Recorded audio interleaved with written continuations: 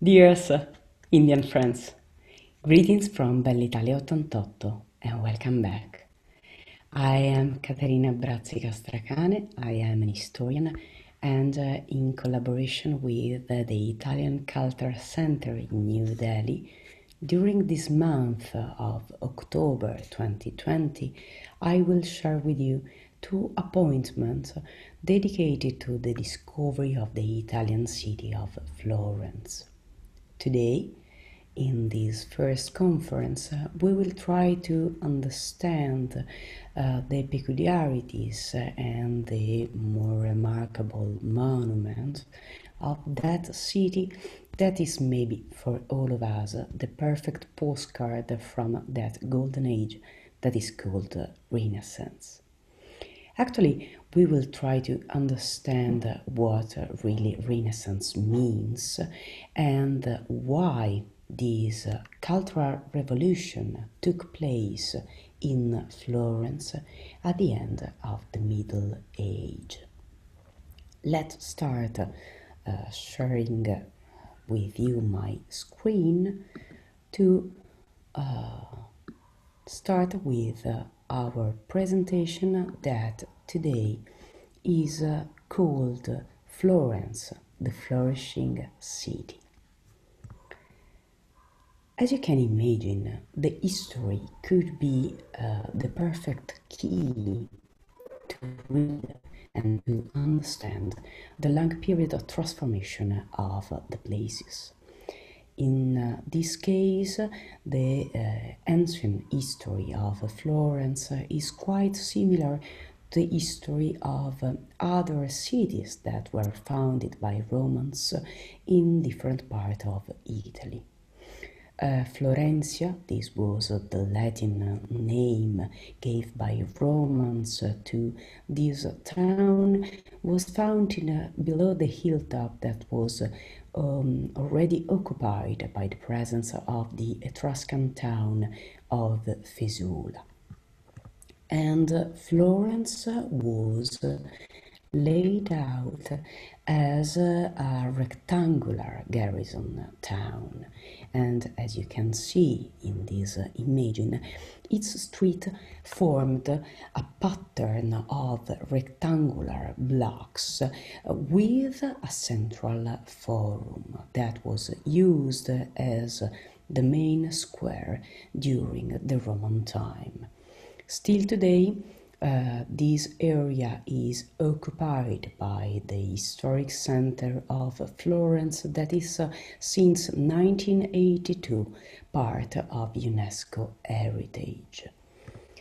Obviously, talking about the history of Florence is talking about the fall of the Western Roman Empire. Even because Florence was occupied several times by outsiders during that period. First of all, Florence was occupied by Ostrogoths, then by Byzantines, and eventually by Longobard or Lombard. But we have to notice that from the late part of the 10th century, Florence was able to take a role of first importance, not only in Italy, but also in Europe, with the help of some of the protagonists of our political history, in this case, the Countess Matilde of Tuscany. The city that we are trying to discover together today became a metropole in the first part of the 3rd century. A metropole with a population of 100,000. And it's important to remark this aspect because during the same time, Rome, the huge capital of papacy, had a population of 30,000. Florence, despite the bloody strife between the opposing faction of Guelfi and Ghibellini, was able to create another form of government, and also to have its own golden coin, the fiorino, that quickly became the most important money in Europe. You have to imagine that the power that the fiorino had during that time was similar to the power that the American dollar had during the second part of the 20th century. As you are understanding, Florence in that moment realized to have a new form of power, the economical one. And we have to notice that since the 12th century, their guilds were among the most powerful in Europe, and also that the Florentines became the most important merchants and bankers for all around the world that was known in that period. Maybe this is one of the reasons why at the end of the 30th century, Florence was ready to become a new kind of capital, a cultural capital, where the idea of rebirth could take place to transform all the city in something new. Since that century, the town underwent architectural transformation and became the icon of the humanism and the Renaissance. These movements are related with three fathers of our cultural revolution. Three fathers that spent part of their life in Florence. First of all, Arnolfo di Cambio or Arnolfo di Lapo, the master who transformed the outline of Florence. Giotto di Bondone, one of the most remarkable artists in our art history, and Dante Alighieri, the master of the huge poem, the Divine Comedy, in this case portrayed by another master of the Renaissance time, Sandro Botticelli, and the man Dante, who found his death far away from Florence, but that he is maybe the most remarkable Florentine of any time. As I was saying, Arnolfo was the master who transformed the outline of Florence. We are talking about him because he realized the design of the most important buildings, both laic and religious, that were realized in Florence during that time.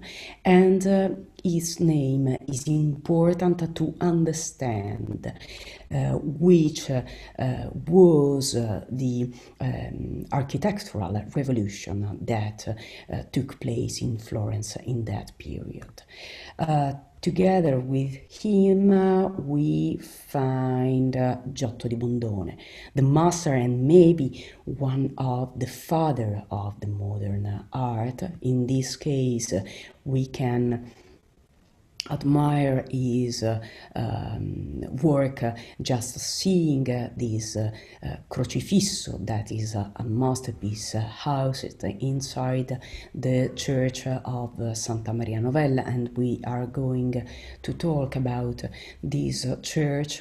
The power of Giotto was the power to be the man who transformed painting in something modern, full of energy, passions and feelings, as after him will do all the other artists. And finally, the father of the Italian language, Dante Alighieri, that is here represented in a fresco by Domenico di Michelini, realized for the Cathedral of Santa Maria del Fiore at the end of the 15th century. And this fresco is interested because just display a sort of metaphysical representation of Dante, its poem, and the different plays that were related with him. First of all, Dante is here represented, surrounded by the place and the location where he realized the idea inside the comedy, the hell, the mount of purgatory with the figures of Adam and Eve on the top, and also the sky that is the perfect representation of the heaven, the third book of the comedy, that is here represented also with the stars and the sun. But Dante is represented near the huge representation of Florence that from that time is remarked by the same skyline of today. You can notice this aspect just seeing this picture of Florence taken by the other part of the reader Arno in Piazzale Michelangelo, and you can notice that this skyline is remarked by the presence of the tower of the Palazzo Vecchio and also by the bell tower of the cathedral. Palazzo Vecchio in particular was realized by a design of Arnolfo di Cambio and was realized to be the most important palace for the government of the city. Today is important to notice that this architectural design is called Tosco-Gothic and is one of the peculiarities of this kind of style that was realized in Florence. Near Piazza della Signoria, you can find the huge religious complex of the cathedral dedicated to Santa Maria del Fiore, the Holy Virgin. In this case, the church was realized by the hand first of all of Arnolfo di Cambio in the same place where the original cathedral of Florence, Santa Reparata, stood. The complex was finished around 1367 and the cathedral was completely covered by the colored marbles that still today are one of the symbolic elements that told us which was the idea of rebirth, something modern, something colored, something beautiful. This complex is formed by different elements and buildings. First of all, the huge bell tower that is the masterpiece realized by the hand of Giotto and after him by Andrea Pisano and Francesco Talenti. Those men realized a perfect representation of the tower bell that was realized also to be the link between the earth and the sky. But we have to notice that there is a sort of dialogue between the elements that are part of this complex, because you can notice that in the other part of the square that dominated the part in front of the cathedral, you can find another interested architectural realization, the baptistry of St. John, that was for several times believed by Florentine as a Roman pagan temple that was converted into a church. In this case, you can see that the style of this building is the true representation of the idea of the perfect geometrical building of Renaissance, and also that the baptistry is remarkable for the presence of the bronze doors. In particular, the east one was realized by the master Lorenzo Ghiberti and was so beauty that was named by the master Michelangelo as the gates of paradise. All that buildings are part of the main church that had the peculiarities that had no dome until the 15th century. In 1418 actually was held a competition to find a new designer for the dome. The competition was won by the great master Filippo Brunelleschi, who realized this starting point of the new era of Renaissance, had done with a design self-supporting that from that moment became the never-ending icon of Florence. We have to say that this is the huge achievement of Filippo Brunelleschi, and that with them the cathedral was consecrated by the presence of Pope Eugenio IV Condulmer on 1436.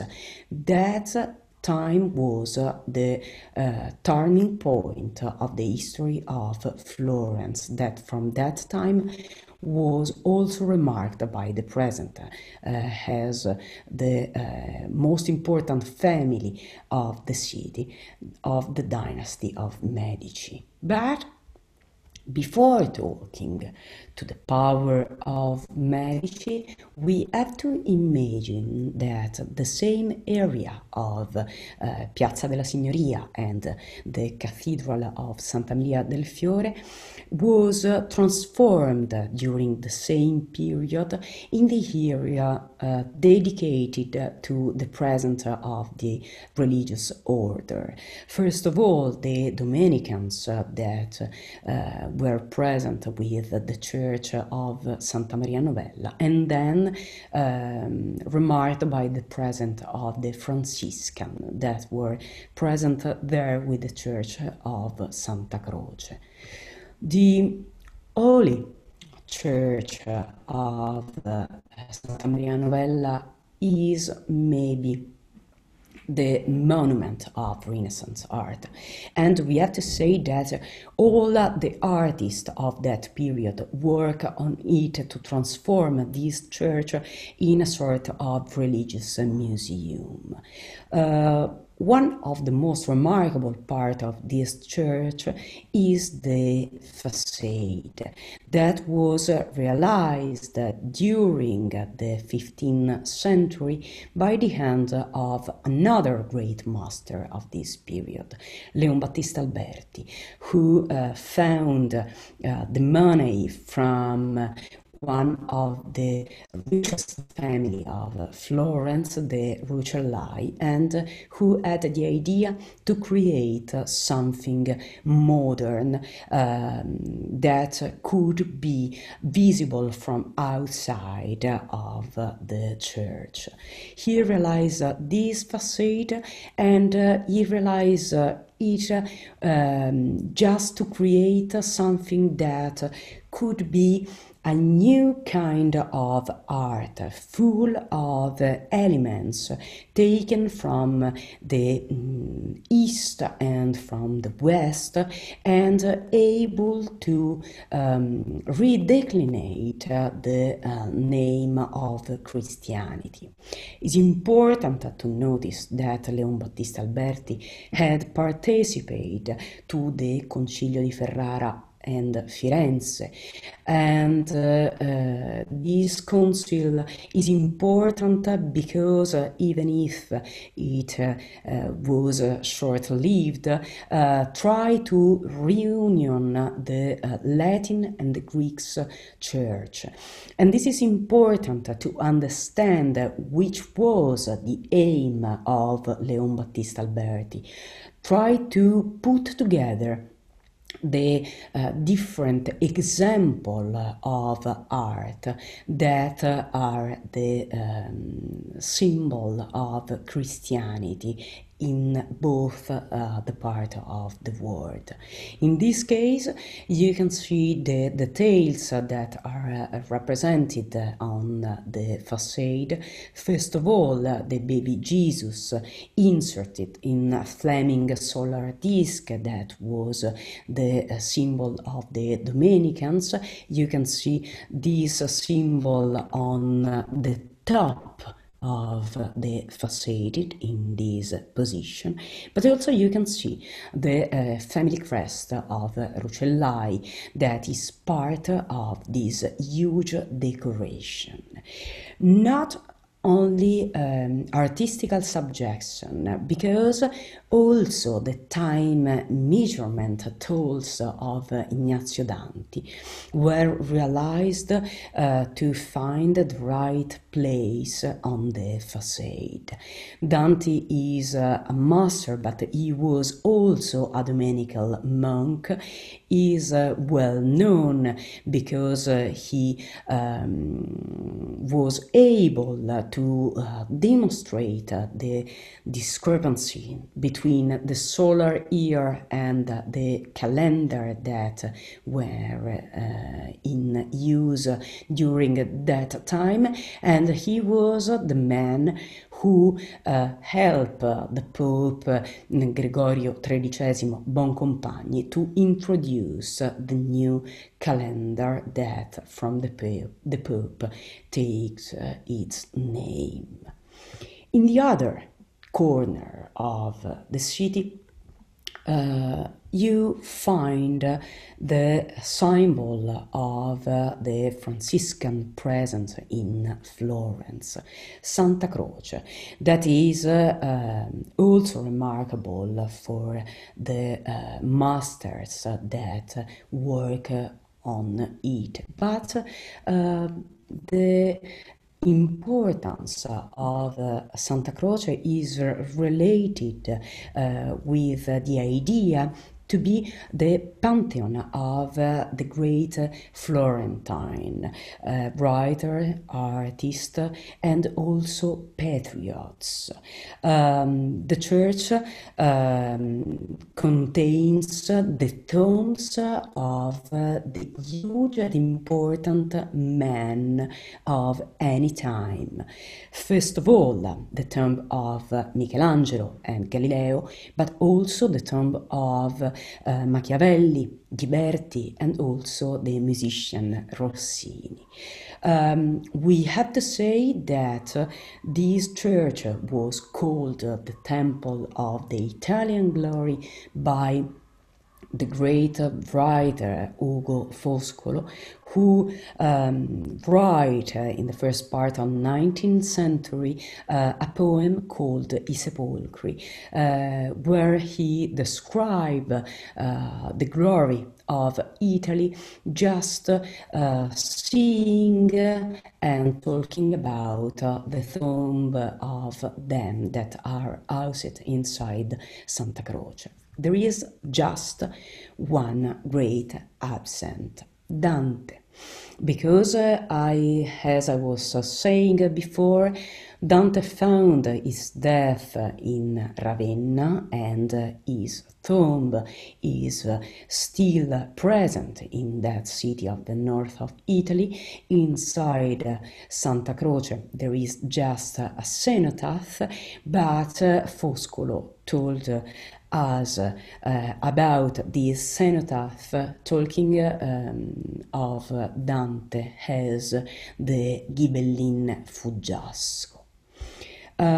From this point and this moment, with this skyline, Florence became the huge and important city of the Medici family. That dynasty that maybe is synonymous of Florence, that in this case is presented to us by Benozzo Gozzoli with a celebrated fresco realized for Palazzo Medici Riccardi, La Cavalcata dei Magi, that is just a huge representation of the power of that family that ruled the power for 3 centuries. The dynasty of the Medici is remarkable for some member of them.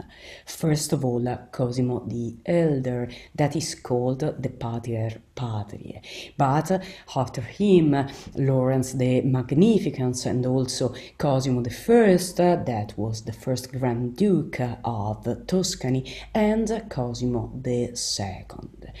The masterpiece of the dynasty was realized a city that was ready to become the perfect icon of modernity, and in particular during the government of Lawrence the Magnificent. You have to imagine that Florence was a joyful and happy town, full of creativity and imagination.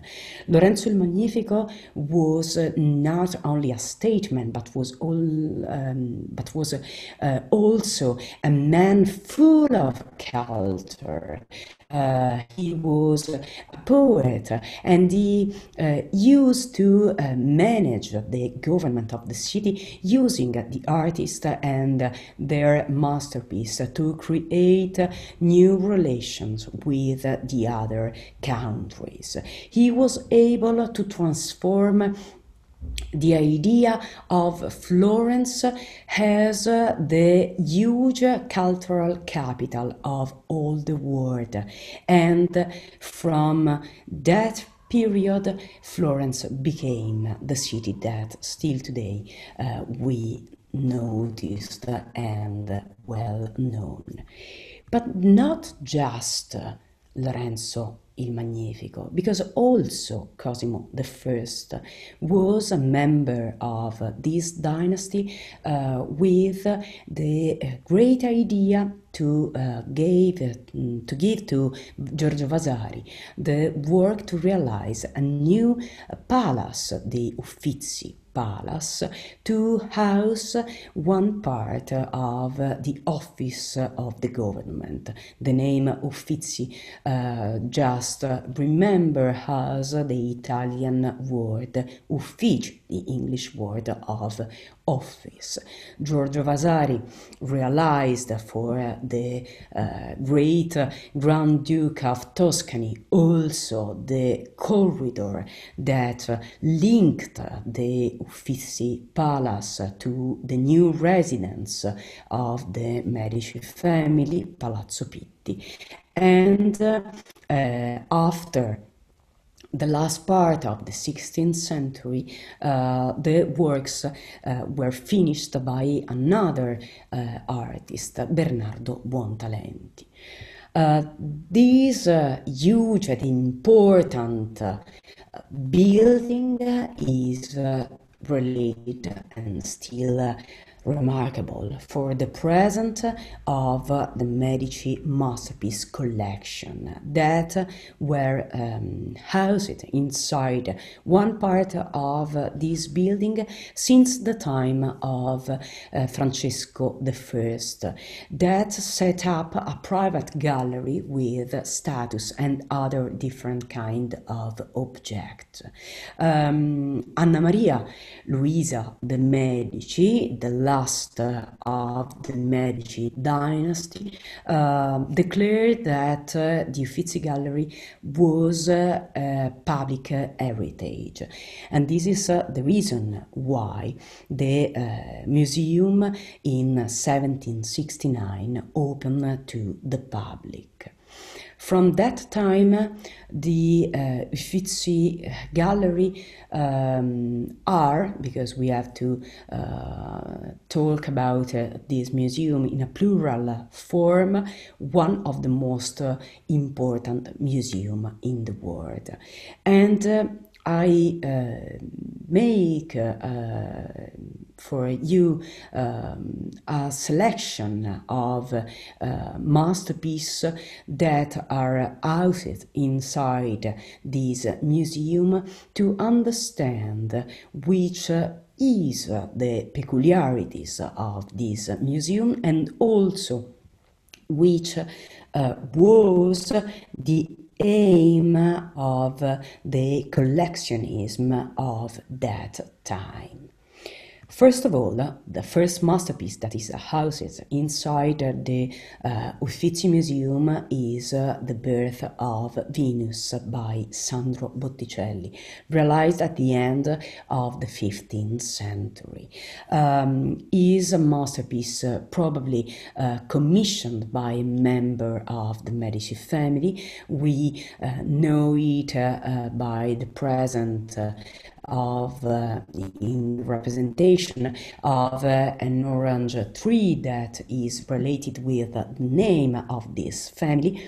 Botticelli in this case takes his inspiration from classical statue for Venus' modest pose and is something that could really let us understand which was the aim of this master or actually to realize something that could talk both at the same time the language of the past with the language of modernity. In this case, the modernity is still displayed by the wonderful body of Venus. After Botticelli, Giorgio Vasari, that we the man who we were talking about the construction of the building, but that in this case realized a perfect portrait of Florence the Magnificent, and who realized the perfect icon of this man that was considered just during that time the father of our art, and maybe the father of a new humanity completely full of the relation between the art and a new kind of government. You can read the Latin inscription that is the perfect idea and representation of a man that is considered as a saint for the art. This masterpiece is maybe the most well-known of this collection. This is the representation of the Annunciation by Leonardo, and is something that could perfectly represent the ideal world thought by the Renaissance artist. The scene of the Annunciation to the Holy Virgin Mary is displayed inside an enclosed garden that is considered the perfect hortus conclusus of the medieval tradition of gardening. In this case, the garden is the symbol of the purity of Mary, and is a perfect representation of an ideal world that could be link the heaven and the word of God and the word that the artists in that period are trying to create in the world. In this case, the masterpiece arrived to the Uffizi Gallery at the end of the 19th century and was taken from the church of San Bartolomeo Monteliveto, but we don't know anything about his original location. After Leonardo, the most important artist of that period is Michelangelo, and in this case he realized a perfect view of the Holy Family, and he realized this painting for the marriage of one of the richest men of Florence, Agnolo Doni, and the noble woman Maddalena Strozzi. Michelangelo is the master of the David, but also the man who will work to the project of the Sistine Chapel. He is a sculptor, and we can see that in this case he realized a painting that is remarked by the presence of a lot of different details taken from the world of the ancient sculptor and also from the antiquities in general. Look to the Holy Virgin Mary and look to her arms that are some of the wonderful representation of the real body that we can see. In this case, it is important to notice that also the frame was designed by Michelangelo, but realized by Francesco del Tasso. The Trinity of the Renaissance artist is composed basically of Leonardo, Michelangelo and Raphael, the painter called Master, as we have already seen in another conference. In this case, the self-portrait is important to notice that Raphael was also a proud painter of that time. We can notice it because he is here wearing his simple work attire that you can see and recognize with this white line. This self-portrait is a part of a private collection of painters of portraits of painters painted by their own hand that was collected by another member of the Medici family, Leopoldo de' Medici. After them, I would like to share with you one of the most tender icon of that age, the angel playing the lute by Rosso Fiorentino.